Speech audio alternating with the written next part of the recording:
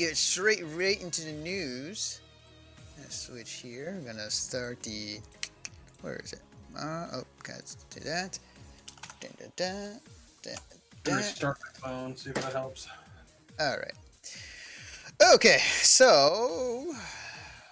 Alright, our first article, since I put the video up. There we go. Okay. Alright, here we go.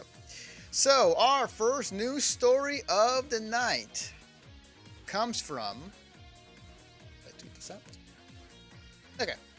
This is coming from PCGamerInsider.com, written by Alex Halvin. Activision Blizzard says job cuts could have possibly negative impact on financial performance. Publishing giant Activision Blizzard has said that there is the potential for the 8% workforce call that it announced last month to have a negative impact on its business.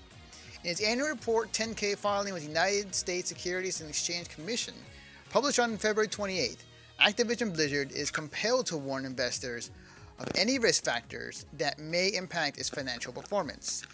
Much of this section is devoted to a fairly typical concerns as reported before, including the company not being able to deliver popular games consistently. It's dependent on a small number of franchises managing its own growth and a potential for legal proceedings. This time, however, Activision Blizzard has said one potential risk factor is that it may not be able to, quote, realize the expected financial and operational benefits, unquote, of the job cuts it announced alongside its most recent financial results. Furthermore, the publisher has said that the cuts could actually negatively impact its business. So, I read in there a similar article to this when this was posted last week, and one of the things that I came away with was that what they were basically saying, what ActiviBlizzard was essentially saying, is that this 8% job cut that they were doing last week or 2 weeks ago, they don't know if that's going to be a good move for them in the future or not. It may be a good move, but they don't know if the benefits are going to be. All that it caused them thus far is, bad PR. But that's essentially what they're saying regarding the 8% cuts of the 800 people that were laid off. And there was also more information regarding that this move may also, what's the word I'm looking for? Lower morale with the other employees as far as are they going to be affected as well? Like, are they also probably thinking should I look for another job if that is the case? So yeah, it basically came down to we don't know if this will work or not. This feels kind of like a situation where it sounds like a big company trying to cut costs the way that they think that they can, and we've seen it time and time again, Anthony, where company goes down or something needs to change and there's a bunch of layoffs.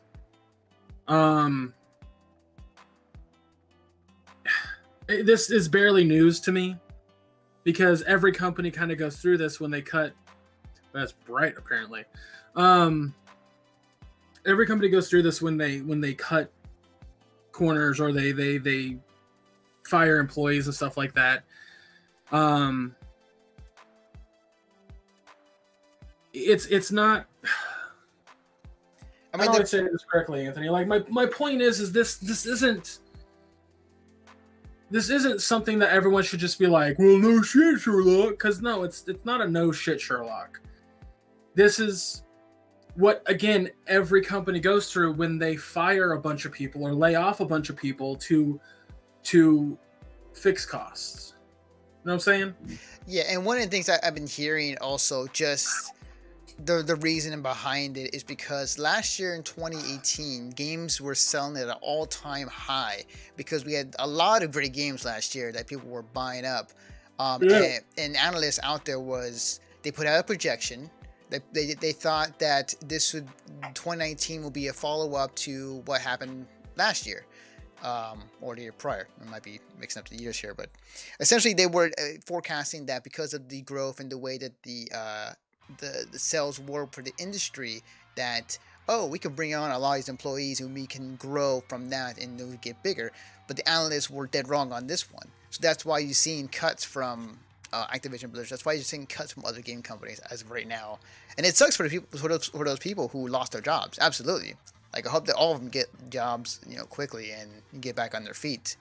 But this is something that a lot of people in the suits that predicted that essentially they got wrong. And now they're kind of paying the price for it.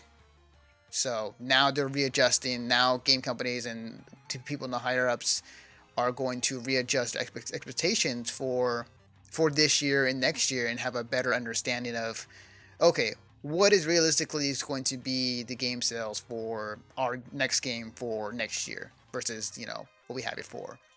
So that's something that they are going to tackle, and it's something that I think the one thing to remind people that, as you said, you're right, like this happens all the time. It's just like we've been seeing much more abundance of it recently. So. Yeah. People need to understand, like, I'm not defending Activision/Blizzard for firing 8% of their workforce. Like, that's, I don't ever agree with massive layoffs like that. To me, that's a cheap way of trying to adjust costs. If you are going to fire your entire workforce, at least for Christ's sake, I hope that they got their pensions. Exactly. But I know that a lot of the people that were cut off, that a lot of that 8% were just interns or employees, like just standard employees that were just paycheck to paycheck. They weren't contracted people. Mm-hmm. So, like, I know that a lot of people were in that group. They were contracted, but there's a lot that weren't. So it's a rough business. It really is a rough business to work for a AAA publisher because you could be laid off very quickly. But what Activision and Blizzard are doing is they're trying to figure out how to fix costs, how to move money around properly, because games did not sell well for them in the last year. And so they, cutting, doing the 8%, they did lose quite a bit of stockholders. They lost quite a few people that were investors. So I think that's why it's coming out there like, we don't know if it's a good idea or not. Well, yeah, no company knows if it's a good idea or not. Look at Nintendo when their CEO cut his own paycheck to make sure that other people were paid. That could have failed miserably. That could have been a real bad thing. But that's the entertainment industry. You take those kind of gambles all the time. Yeah, and the game industry has never been stable. And not by any measure. Yeah, I'll take my own experiences. Over the years, before I got into the game, covering games for quite some time, I wanted to, make games or help make games or get into the game industry. But the problem is that after a while, I realized that job security is not great in the game industry. You're consistently moving from one place to another unless you're at a big company that will allow you to stay for a lot longer, like a Blizzard, like a Valve, I guess. But the norm of working in the game industry is going from job to job to job to job, and it's something that it shouldn't be the norm, but it is. And when I realized that, it's like, oh, wow, okay. Let me go back on the whole making a game dream thing for a later time. So, but yeah, this is just kind of norm. This is also just, again, it's all the analysts misquoting or kind of mispredicting the future of what game sales were going to be and bring on a lot of people, and then they turn out to be dead wrong. So yeah, again, but for those who lost their jobs to the Activision Blizzard layoffs, I hope you guys get on your feet quickly if you haven't already, and find jobs as soon as you can. Yeah, I completely agree. I think I really hope that those people find places to work, or something great happens and they get on their feet, because I don't like when I see mass layoffs like that in any company. If tomorrow Walmart did that shit, I would be just as upset about it. I guess you could use the word upset. Mm-hmm. I hate seeing it because it just means people lost their jobs, just straight up lost their jobs. So That's the unfortunate aspect. But on the other hand, like, if we're talking about it from a company-wide perspective, this barely qualifies as news in my book. All right. Okay, so moving on to our next topic at hand.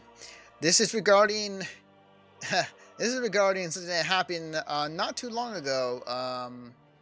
THQ Nordic